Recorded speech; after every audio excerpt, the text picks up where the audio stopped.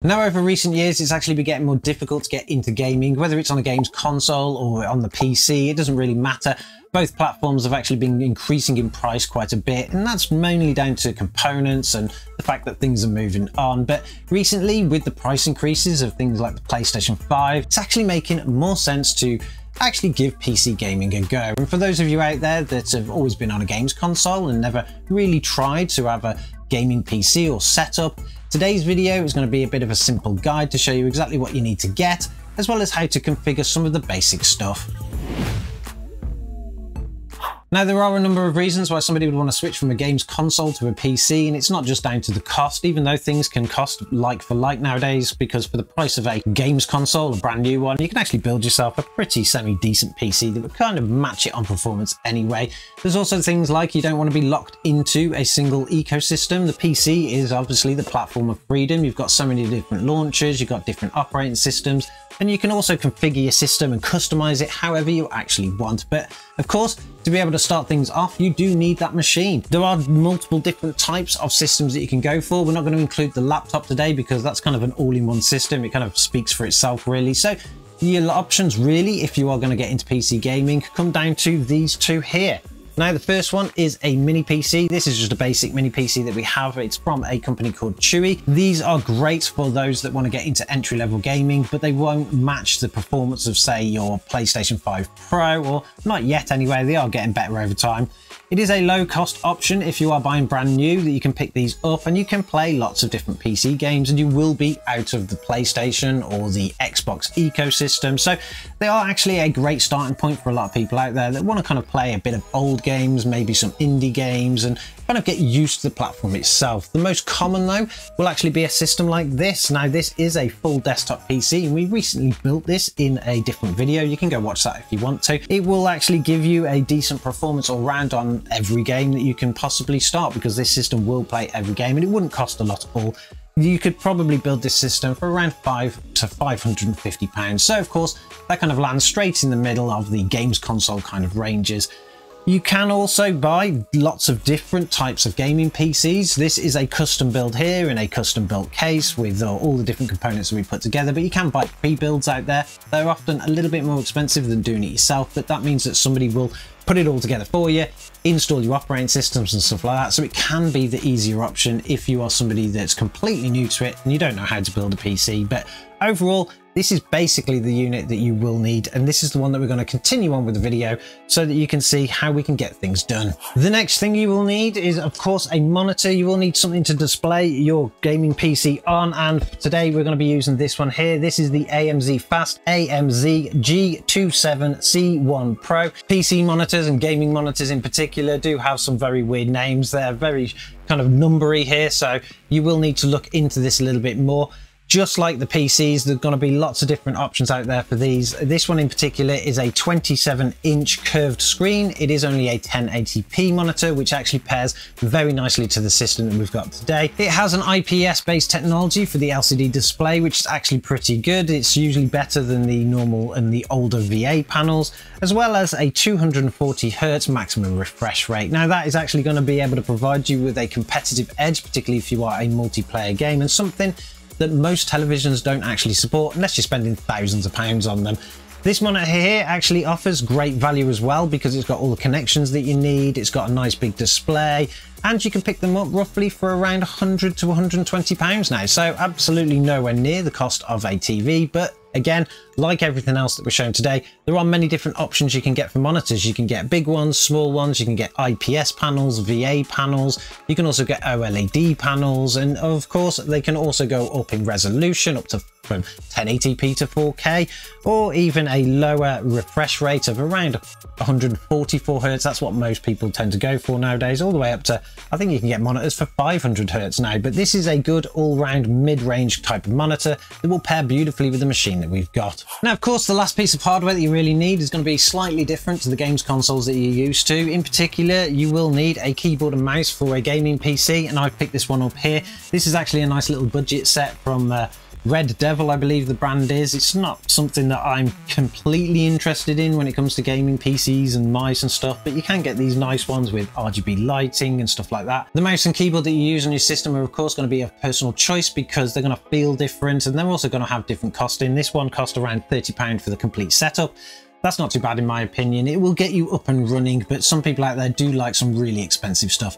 The best advice I can give you if you want to get something that's a little bit more fine-tuned to your needs is to actually go try your friends' kits. If you have other friends that play on gaming PCs and things like that, go try out their keyboards and mice, because you're really going to actually feel the difference when you do that. And then of course you purchase whichever ones that are within your budget that you actually like. You also do have the option, just like a games console, to play with a games controller. Most controllers from any games console will actually work on a PC. They usually connect via Bluetooth or Wi-Fi, or you can just throw in a cable and just use a cable as well. This one here is of course from an Xbox One. This is probably one of my favorite types of controllers, particularly for PC games. I play all of my games on a PC with a controller, so I can get away with it. But if you are playing competitively, you probably want to stick with your keyboard and mouse. Most people will have both of these and they'll switch between them depending on the games that they play. Again, PlayStation 4 controllers also work, or you can buy from a range of PC compatible controllers, all made by all different brands. My advice again for the controller is definitely go check one out. If you're already on an Xbox, maybe that is the one that you keep and that's the one you continue on with, because you'll be used to it and you'll know how everything feels. But apart from that, we've got a way of controlling our PC, we've got a way of displaying our PC, and we've got the PC itself. So let's go get it hooked up and show you some of the quirks around that too. Okay, so once you've found some desk space, just like this one here, we will need to build the monitor first. Most monitors will come with their own stands, although you can get different stands for them where you kind of hook it onto the desk and kind of mount it that way. But I'm going to use the actual stand that came with this monitor. It does come in two pieces here. So we've got the base piece there and we've got the upstand where the monitor is actually going to click onto. Very simple to actually put this together. All we need to do is just insert it into the base, and then on the bottom, you've actually got this little turn screw that you can use your hand or you can use a screwdriver to do it. I'm just going to use my hand to do this because it's usually tight enough to be able to do that. So we'll just tighten that up and squish it around there. Pop the little stand on there for now, and we'll just grab the panel. We'll flip that over, and as you can see, we do have a slot in the back here where that is actually going to slot into. If we actually turn it over as well, you can see the inputs and outputs on this. Now we've got one DP connection here, we've got one HDMI, we've got a headphone jacket and a DC in. So with your monitor, you will also get some extra pieces. Most monitors nowadays will come with what they call a DP connection. We will need this one if we want to get the full potential of this monitor all the way up to the 240 Hertz.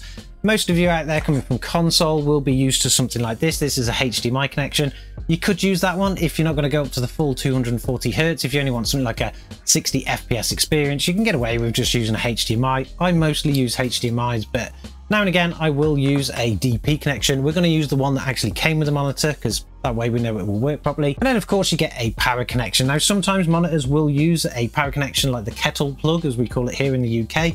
Same as the one that the machine will use. That will actually work in the bottom there. A lot of budget monitors will come with its own little DC connection like this, and that one will simply just go into that slot. Very easy to install these. For the DC one, just slots in, and for the DP one, it just kind of slots in. You do have this ability to have a button on it. There is a button, but that's actually to take it out and not put it in. When you put it in there, you need to line it up because it's a funny shape. Line it up correctly and then just slot it into the monitor. But before we plug that in, we will need to get this onto a stand. Now turn the machine around here because I want to show you the back of it. This is where it gets a little bit different to a games console, because very often their I/O on the back is pretty straightforward and clear. You can just plug one or two things in usually and you're pretty much good to go. But with a PC, you have a lot more options, and sometimes it can become a little bit overwhelming. So it's always worth going through where to actually plug stuff in, so you know that when you're doing it, you're getting it right. The first thing that we're going to point out here is the power supply. In our system, it is in the back of the system, not at the bottom. Most cases will have it at the bottom here, but we're using a dual chamber, so they actually mount the power supply in the back. You will get a kettle plug, just like this one here. We call them kettle plugs here in the UK because we used to plug them into kettles years ago. Nowadays, I'm not sure what the actual name for them are. I'm sure it is a standard of some description, but basically you will just push it straight into the hole on the power supply there. You will also want to make sure once you've done that, that you have the system turned on. Lots of people forget to do this, and then when they come to power up the system, they've got nothing, and they'll spend hours trying to fix things. But generally, it's usually because that switch needs to be turned on. If you're buying a pre-built system, they may already be turned on, or they may have switched it off for transport or something like that. So definitely worth checking that when they're there. The rest of it can get a little bit overwhelming, like I say, because this piece here is our motherboard I/O shield. This is where we've got all our sound connections, our accessory connections, usually using USB. We've also on this motherboard here got 2 display port connections. Now we don't want to use them. A lot of people again will make the mistake of plugging into these, and then you're using either your iGPU or your APU to actually present the picture on the screen, and that's what it's going to use to render games and stuff. You will get very low performance from that, particularly if you have invested in a discrete graphics card. So of course, you definitely want to be plugging into here. If you are using a DP connection like we are, all you need to do is just slot it into the system, just like you did on the motherboard. If you're using HDMI, exactly the same principle, plug it into the HDMI connection, just like that. Again, simple rule, if you plug it into your motherboard, and lots of people make that mistake, don't get me wrong, I've had to fix many PCs for people where they've done that, you will get low performance. And suddenly, once you plug it into your graphics card, you'll notice a world of difference. So definitely remember that one. When it comes to USB connections, just like on your mouse, and this is our mouse here, you will want to plug them into the motherboard I/O. You can also plug them onto the I/O on the front of the case. This one is on the top, but generally you can get away with plugging them in the back. You will get different colored I/Os and USBs here. So the blue ones mean USB 3 usually, the black ones mean USB 2. A mouse and keyboard will work in any of them, and it should work perfectly fine. And all you do is you just slot them in as you would do with any kind of USB stick. So once you've got everything connected up, of course, we just need to turn the machine on. So let's get it swung round, and then we'll show you what is next. If you have built your own gaming PC, the first time you boot it, it's not going to get anywhere because you won't have an operating system installed. It's very easy to install things like Windows.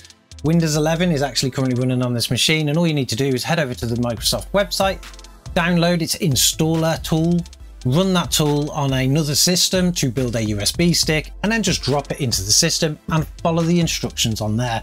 You should actually go through a process of going through things, setting up your storage device, setting up your accounts on there, and then ticking like a billion boxes, depending on whether you want Microsoft to scan your data and stuff like that. But eventually you will get into Windows. Now that we're into the operating system, there are a few things that you need to do. Unlike a games console, which comes pre-configured and then it pre-updates itself and it's got all the drivers and everything built in, you will need to do that kind of stuff on your own. It's not a daunting task at all. It's very simple, particularly if you're using Windows. If you've gone the Linux route, which is a different type of operating system, it's actually free, so lots of people are starting to do that nowadays. It's a little bit more complex because it depends on the distribution that you've got and things like that, but we're sticking with Windows because that's most commonly what people are going to use. The one thing you will need to do is get drivers for your graphics card. You can also get all of the drivers from the motherboard manufacturer to make sure that you've got your chipset drivers for your CPU. We've already done that on this one. You can also go and get things like your LAN drivers to make sure they're up to date, your sound drivers, all that kind of stuff. This system is of course completely up to date, and in my opinion, if you bought a pre-built system, they should have already done that work for you. If they haven't, you should probably get onto the phone to them because that's not good enough. Of course, sometimes they do reset the system, which resets your graphics card drivers, so you will need to go get that. And to be honest, it's probably best to do it anyway, because you don't know how long these machines have been sitting on shelves and things, and graphics drivers are always rapidly changing. They can make the world of difference when it comes to gaming performance. For us, it is an Nvidia graphics card, so all you would need to do is just head over to Nvidia website, drop onto their website here, and straight away on the search has gone to their driver lists. You will need to go to this manual driver search, find the graphics card you got. For us, it's the RTX 3060 Ti, and download the game ready drivers. Run it like any installation on Windows, and it should go through all the process and you'll be good to go. For AMD, it's exactly the same process. You just go to amd.com and then you will go over to, I think it's a support tab. So there's a resources and support tab, drivers.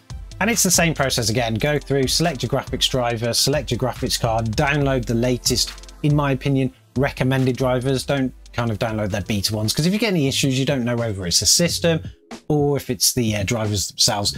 Get the recommended ones and you're always pretty much good to go. This is now actually running. The next thing you need to do is obviously get your games. On a PlayStation or an Xbox, it's really easy.